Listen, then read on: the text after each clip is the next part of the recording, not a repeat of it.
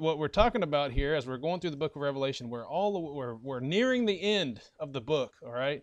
And so this is like the end of the end that's happening here. And so the problem is 16, 17, 18, 19, all those chapters I feel are kind of running together. And so it's really, really difficult for me to get it all into this one neat kind of a sermon or something. So I'm going to do the best I can to talk about this idea of Armageddon. Now, Armageddon is kind of a popular word in our society for those who might want to write a book on end times prophecy or movies. Just out of curiosity, to kind of put my finger on the pulse of society on this subject, I looked up on Google Armageddon, and what came up is a movie. There was a movie by the name of Armageddon, and really I think the word that they were looking for was maybe apocalypse, because it really didn't have anything to do with Armageddon. Okay, but maybe apocalypse, they're thinking like end times or something like that. But really, typically people don't understand what Armageddon is. Christians, we might have some different ideas about that, but really there's not a whole lot in the Bible about this battle of Armageddon, except in this chapter. And the name Armageddon apparently means the hill of Megiddo. So it's a reference to another place that is used in the Bible, a couple places. And historically, if you go and you look at the battles, the historic, like epic battles that were fought in this valley of Megiddo, there were some pretty significant ones throughout history. And even more recently, World War I accidentally wrote World War II down there, but it's World War I, where they had a very important battle there, and called the Battle of Megiddo. And I'm sure a lot of people at that point thought, oh, here we are, this is the end, but this is the idea, the hill of Megiddo.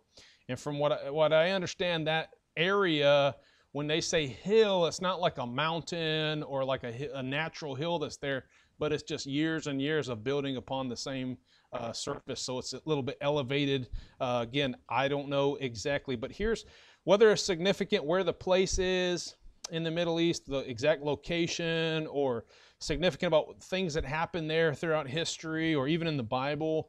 One thing we know is that the Megiddo means a place, apparently it means the place of crowds, the place of crowds. So every time it's used, Megiddo or Armageddon, which means the hill of Megiddo, is talking about a place of crowds, which makes sense in this battle that we're going to see. So here's a couple places in the Old Testament where it's used. This is where Josiah died. If you remember, Josiah was a good king, tried to turn the people back to God. God basically said, it's too late.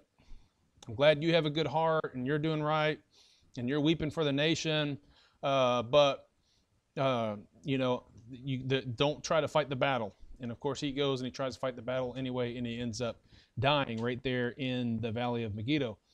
And also there's a place where Deborah and Barak sing a song, and in that song, excuse me, got like a piece of paper or something in my mouth. In that song, they talk about Megiddo. Now there's some say that that's prophetic about what we're reading about in Revelation. I don't know.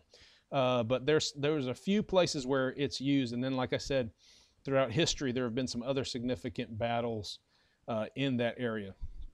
So now when we get to chapter 16, we begin seeing all these vile judgments that are poured out. These are the judgments of God upon the earth. And just as a reminder, we've already talked about the judgments when we were going through the trumpet judgments. And I showed how these are very, very similar. They have a lot in common with these judgments because, after chapter 12, we're kind of seeing the whole story again from a different perspective. And we can see that when these judgments are taking place, however they happen, maybe there's the vial judgment, the trumpet judgment is first, and then later the vial judgment, or maybe they're kind of like the same thing, kind of looking at it from different perspectives. I don't really know, but these are all the wrath of God being poured out. He has 7 angels, and they have something that they're putting onto the earth, or different places where they pour their vials. We'll look at some of those. And anyway, we went through those judgments a little bit more in detail. And of course, these things happen after God's people, or the elect, or the saints, whatever you want to call those who are believers, are taken out into the rapture. Okay, and so right after that, and I don't know if I'll come back to this thought or not, but right after we're taken out, and this is very consistent in the Bible, right after God's people are taken out, the judgment of God begins. And so what we see is God's judgment being poured out. We've already looked through some different things here. And so now, as God pours out his wrath, we see right away these different vials. The first went, it says in verse 2, poured out his vial upon the earth. There fell a noisome and grievous sore upon men that had the mark of the beast. Again, these are people that are still here on the earth after the rapture, and these are the ones who accepted the beast, and it specifies that they are the ones that are going to have the wrath poured out against them. They've been persecuting the saints, and they've been doing wickedly, worshiping false images, and failing to repent. Even though God's going to pour out all this wrath on them, they still continue to do those things. All right, second angel, verse 3, pours out his vial on the sea, and it became as the blood of a dead man. Kind of makes you think about the plagues on Egypt. You know, when Moses turns the water into blood, every living soul died in the sea. A third angel poured his vial upon the rivers and the fountains of water, and they became blood. And I heard the angel of the waters say, Thou art righteous, O Lord, which art and wast and shall be, because thou hast judged us. And that's another reoccurring theme. As God pours out his wrath, we would look at that and say, oh, how awful, people are dying. Oh, how awful, God's pouring out his judgment. But no, actually what he's doing is justified. You know? And we have to understand that in our glorified body, we're going to be made perfect. We're going to recognize God as being perfect. And as we see his judgment upon sin, we're going to say, well, that's justified. And we're actually going to rejoice with him each step of the way. And you see that he shows you the saints there saying, blessed be the Lord. Okay, let's see here. Verse 7, I heard another out of the altar say, Even so, Lord God Almighty, true and righteous are thy judgments. Then there's a fourth angel, pours his vial upon the sun, and power was given unto him to scorch men with fire. And men were scorched with great heat, that blaspheme the name of God, which hath power over these plagues. And they repented not to give him glory. Then we see the fifth angel pours out his vial upon the seat of the beast. And his kingdom was full of darkness, and they gnawed their tongue for pain, and blasphemed God of heaven because of their pains and their sores, and repented not. You think instead of blaspheming God, they'd say, okay, God, what do you want us to do? You know, we'll stop doing these things. But they don't. They consider him as their enemy, and they keep going against him all the way up to the very end. Finally, the sixth angel pours out his vial, this is verse 12, on the great river Euphrates. And notice this, the water thereof was dried up, that the way of the kings of the east might be prepared. Okay, so here's what I think is going on. He's going to dry up that spot. Now the kings of the east are able to come to this location that we're going to talk about, where Armageddon is going to be. All right, now here's a really interesting verse 13. And I saw three unclean spirits like frogs. Now that reminds me of a plague too. Remember the plague of frogs? Right? That's the only symbolism I can think of, because you would think unclean beasts, frogs. Where else do we see that in the Bible? I don't know.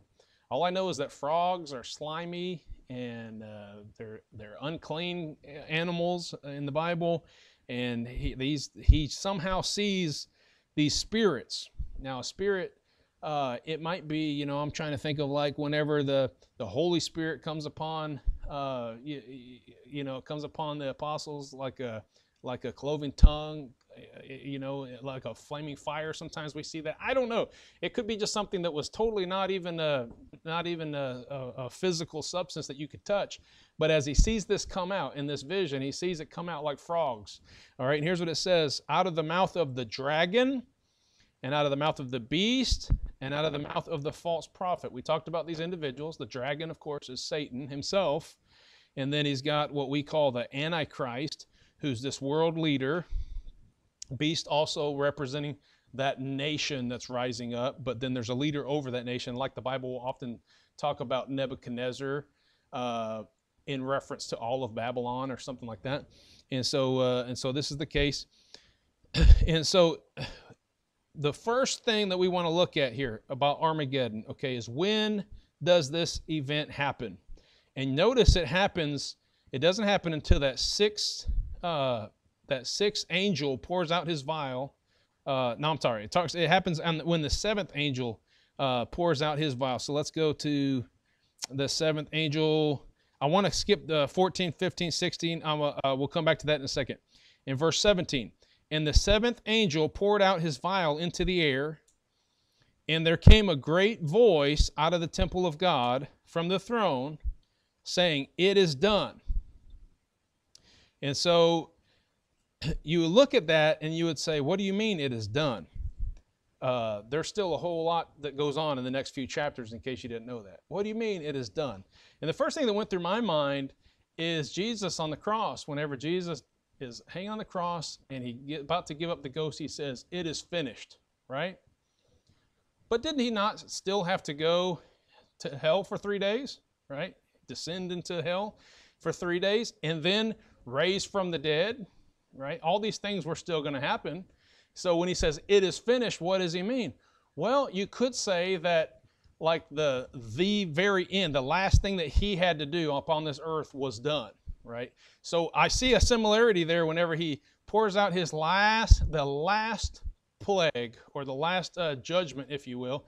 And he says he pours it on the air, verse 17. He poured out his vial into the air, and there came a great voice out of the temple and the throne saying, "It is done." Okay, and then we're going to see what happens in that plague. Now, I don't want to go to those verses yet. I really want to spend some time on that here in a second. So let's look at, let's compare this to chapter 10. Now remember, chapter 12, we're kind of reading some of these events again. So I'm going to go backwards, but we're talking about the same event, I believe. Revelation chapter 10.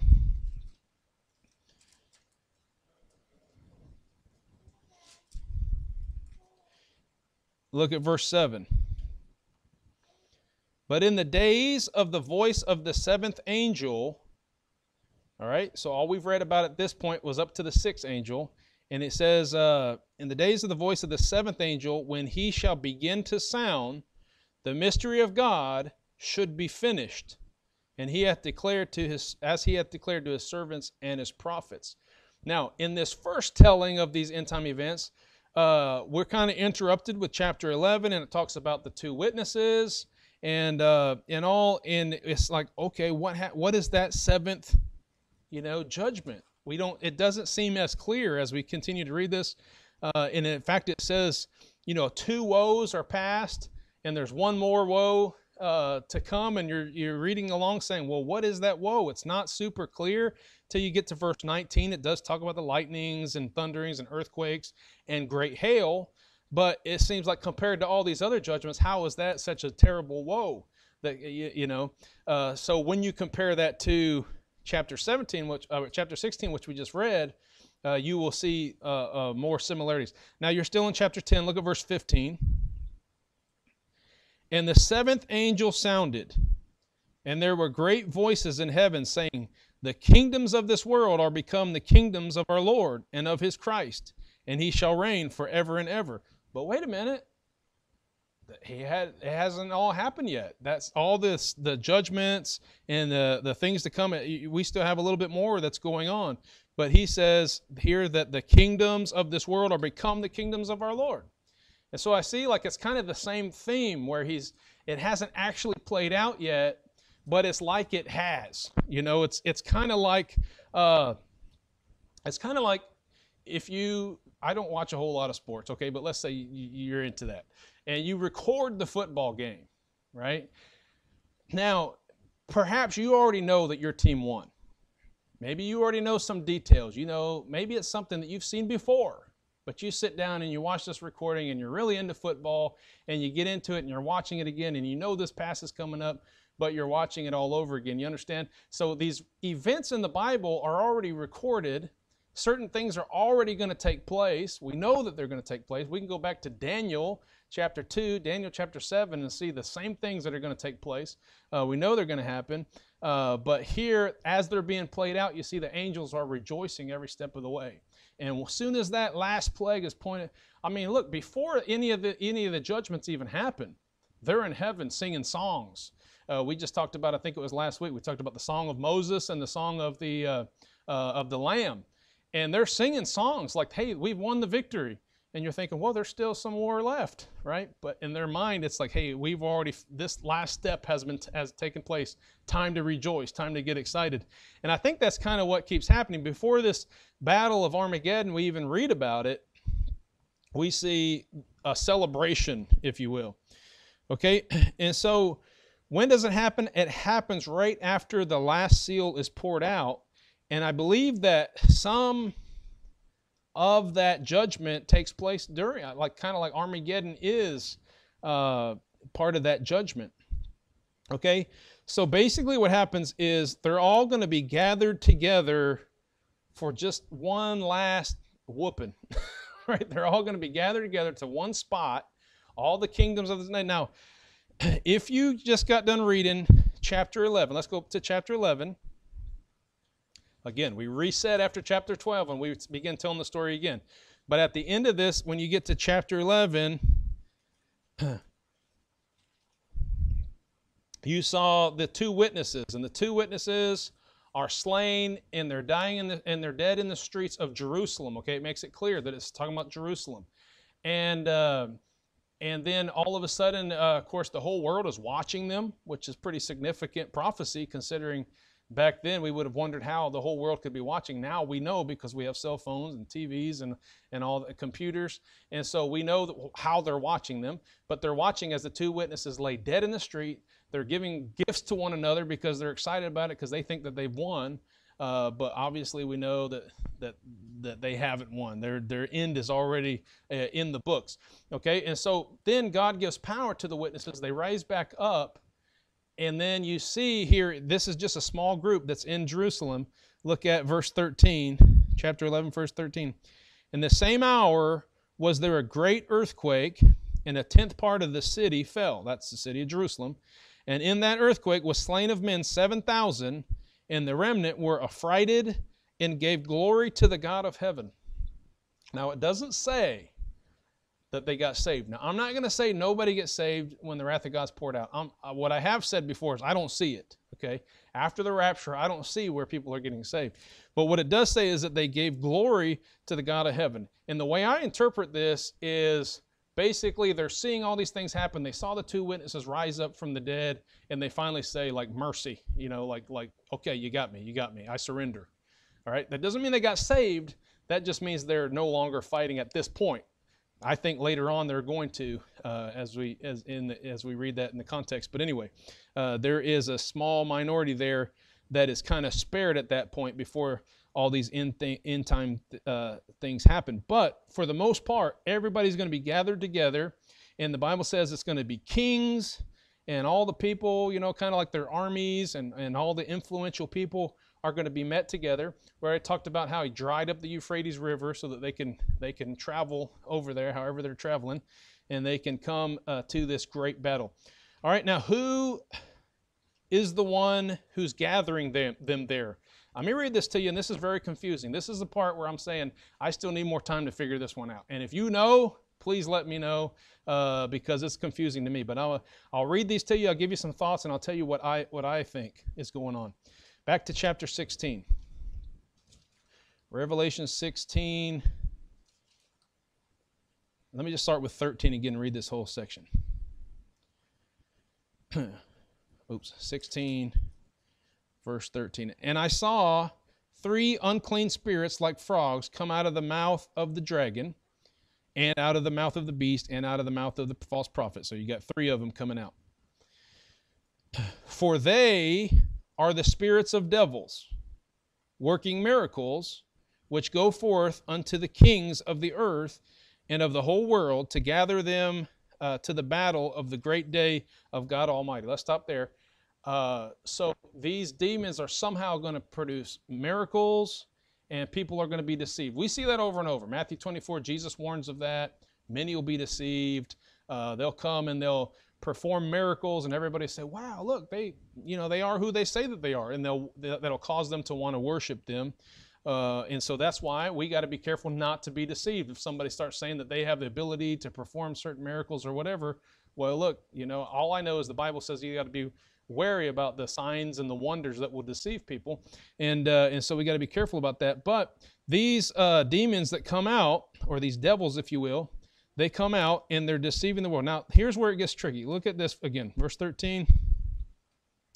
It's talking about these demons, or devils, whatever you want to call them. For they are the spirits of devils, working miracles, which go forth unto the kings of the earth and of the whole world, to gather them to the battle of the great day of God Almighty. Now here's where it gets tricky. Behold, I come as a thief. Blessed is he that watcheth and keepeth his garments, lest he walk naked, and they see his shame. All right, so let's stop there. So we talked about these devils, the frogs, if you will. They're like frogs. And it's saying that they did these miracles and deceived everybody to gather them to the battle of the great day. So if I stopped right there and asked you, who's gathering all the people together, you would say the spirits of the devils, right? That's what it says that they're doing. But then it says, behold, I come as a thief. Now, who does that make you think of? And he says, I, right? And if you have a red letter Bible, it's probably red, right? Which I know that's not necessarily inspired, but I'm just saying somebody decided that this is the words of Christ. But it makes sense. I come as a thief. Now, if we look up, hold your place there and look at Luke. We just recently talked about this. In Luke 18, Jesus gives a parable. Luke 18, look at verse 7. He says, and shall not God avenge his own elect, which cry day and night unto him, though he bear long with them? I tell you that he will avenge them speedily. Nevertheless, when the Son of Man cometh, shall he find faith on the earth? And when I talked about this, I pointed out that in the previous chapter, he's actually talking about the days of Lot and the days of Noah, and he talks about the coming of the Son of Man, right? The days of the Son of God. And so what he says here in Luke 18 is he's given a parable about a lady who's just keeps talking to the judge and asking, will you avenge me of my enemy? Will you avenge me of my enemy? And finally he says, fine, I'll do it. And then he says, if the unjust judge will do that, he says, how much more shall not God, verse 7, shall not God avenge his own elect, which cry day and night unto him, though he bear long with them? And so we know that that's probably a reference to the time of the tribulation when God's people are being persecuted and they're crying out to him. And we have record in Revelation 6 where they're saying, how long, shall you not avenge us? And then he says, I tell you that he will avenge them speedily. Nevertheless, when the Son of Man cometh. So in chapter 7, he says, though he bear long, and then it says he will avenge them speedily. Well, he's not saying that he's going to avenge them as soon as they ask him to. It's just whenever he does come to give vengeance, it's going to happen speedily. All right, so now back to Revelation. So I think that is probably talking definitely about Jesus, and he's saying, hey, he comes as a thief. Now, they don't exactly know when he's coming, what he's going to do.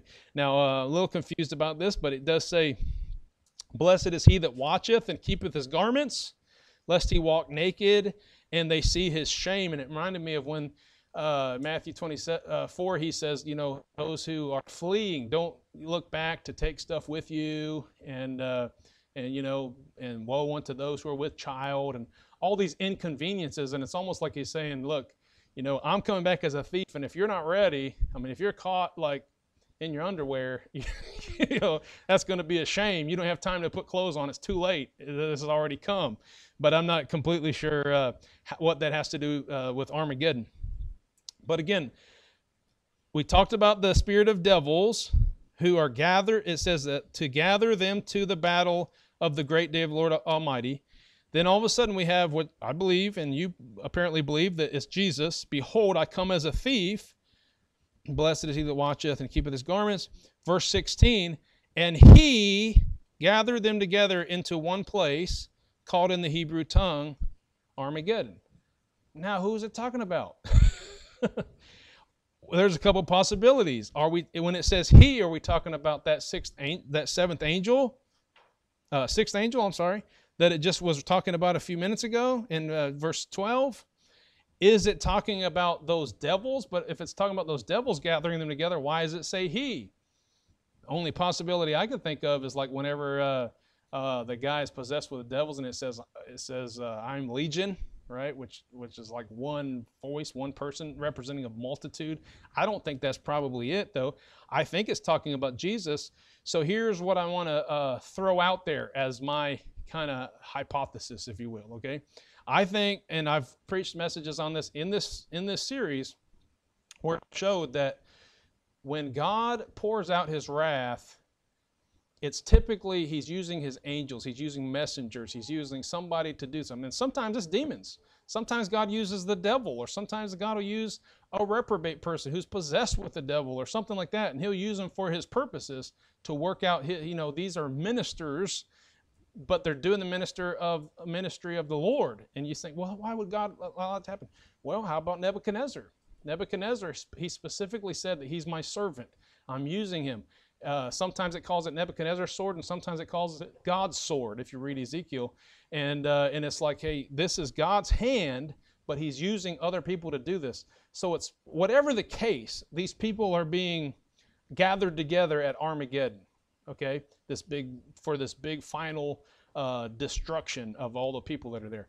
And I don't exactly know how they're being taken there. But it's really interesting that just yesterday, somebody shared a message. I can't remember the guy's name. It's something Yankee. You ever heard of that? Or is it first name or last name Yankee? I can't remember.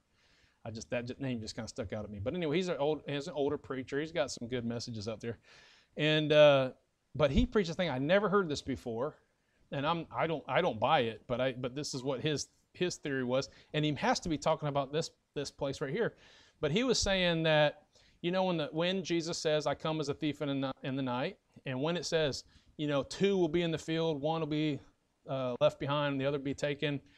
Well, he says that's not the rapture. I believe it is in the context whenever you read that. But he says, no, this is them. Of course, he believes in pre-trib, so he's got to use that into his calculations. But he believes that what that is talking about is God, Christ is actually snatching them away to bring them to the Armageddon, which I think is kind of weird. Like there's two in the field, and then all of a sudden, whoa, am I on the battlefield? But I don't know where that came from. But I thought it was really weird that I was studying this out, a little bit confused, and then I heard him say that, and so I'm like, this must be where he got that. But if you have studied this out, you got some ideas, I'd love to hear them. I'm going to study this some more. Hopefully next week I can maybe correct any mistakes I might have made here.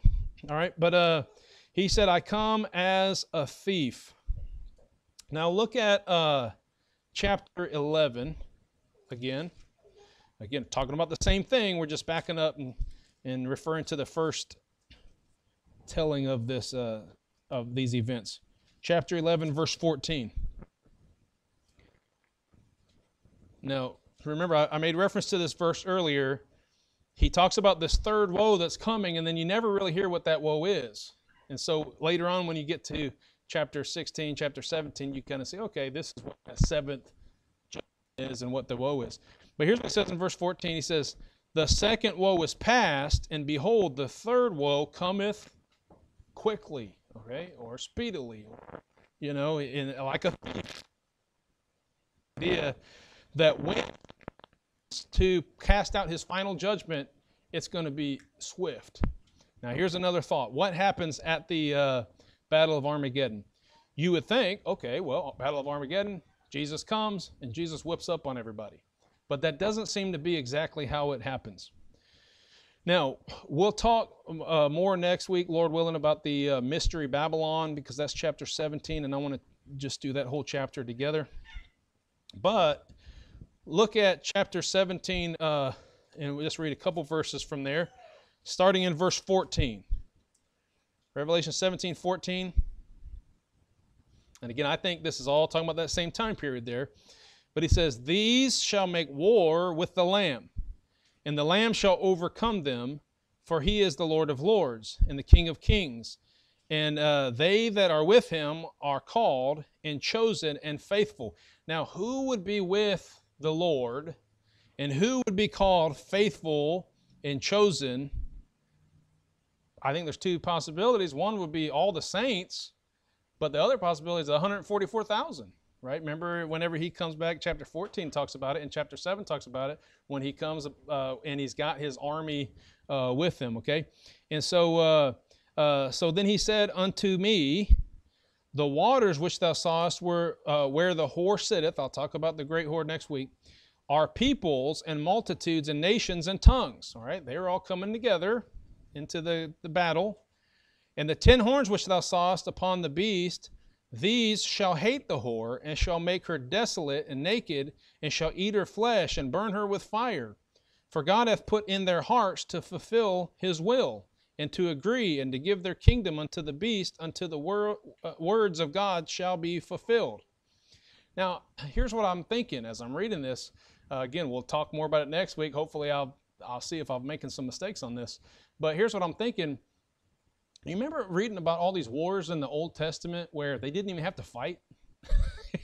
People in the, Jericho, they're just like turning on each other. Canaan, different places in Canaan, they're just like, they didn't really have to do it. Maybe people were just confused because it was dark and they're killing each other, or they hear a great noise and oh no, they freak out and they're killing each other. Like a lot of times, God would just allow people to turn on each other. And it looks like maybe this is what's going on. All of a sudden, they don't like the beast, they don't like the woman, the great whore, if you will. And again, I don't want to get too much into that. We'll talk about it next week. So it seems like at least at first, Jesus isn't even necessarily doing that. Now look at chapter 18, verse 17.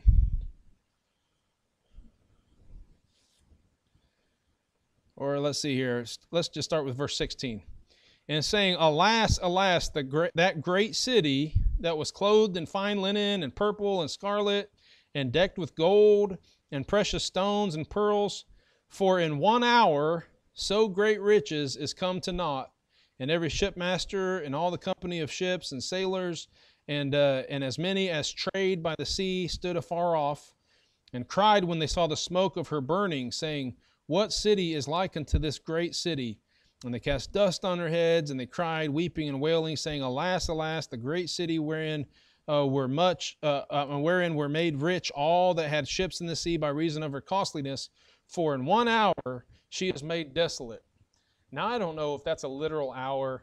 I tried to figure out if we're talking about a 7-year period, and we already know that the 7-year period is called a week, like 7 days. And so I'm just trying to get like creative, and I'm like, well, how much would that be then? How much would an hour be? And I don't know. Maybe it's talking about a literal hour. If you work out the math on what I was just saying, that'd be like 15 days. I don't know if that's significant or not. But you see, it's a short time. All the, glory of this place, or this whole system, if you will, okay, the great whore and all this, all their luxuries and their delicacies and are all over in 1 hour. All right. Now, then we get to chapter 19,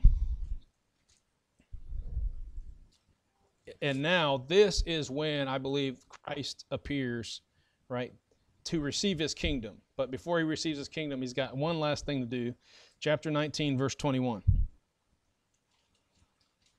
And the remnant were slain with the sword of him that sat upon the horse, which sword proceedeth out of his mouth, and all the fowls were filled with their flesh. Now look back at chapter 1, Revelation 1:16.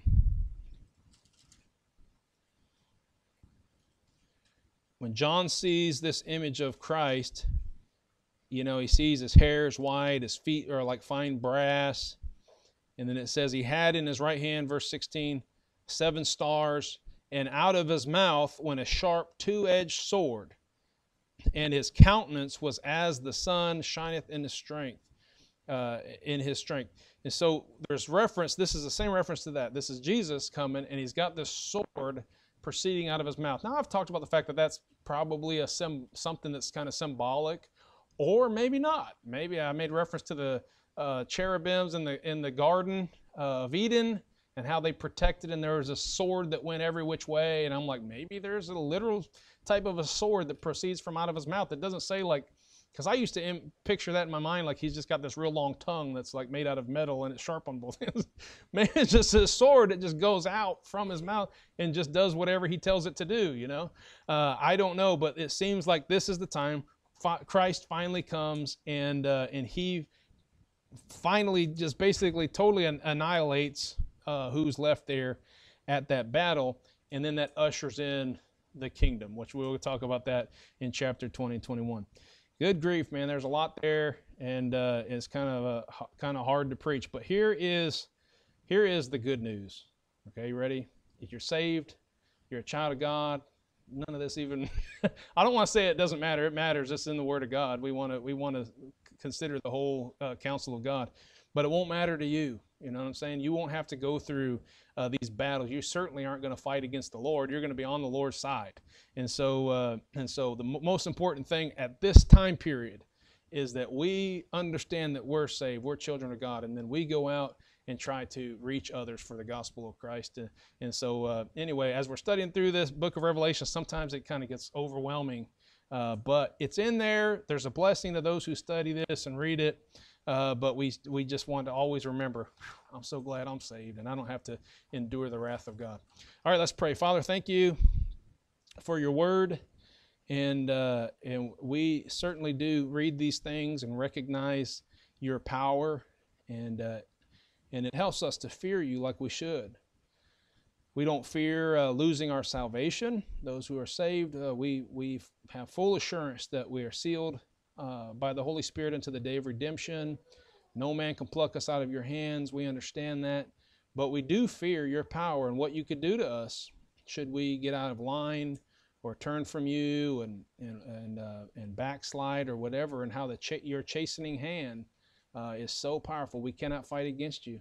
And so as we look at the different judgments and your wrath, it should move us to fear and trembling, Lord. And I pray that you'll help us to fear you in the proper way, and help it to motivate us to serve you and work for you, not for our salvation, but to make you happy, glorify you, and then to seek rewards that we know will come. So we continue to lay up treasures in heaven and serve you, that you be honored and glorified. And it's in Jesus' name I pray. Amen.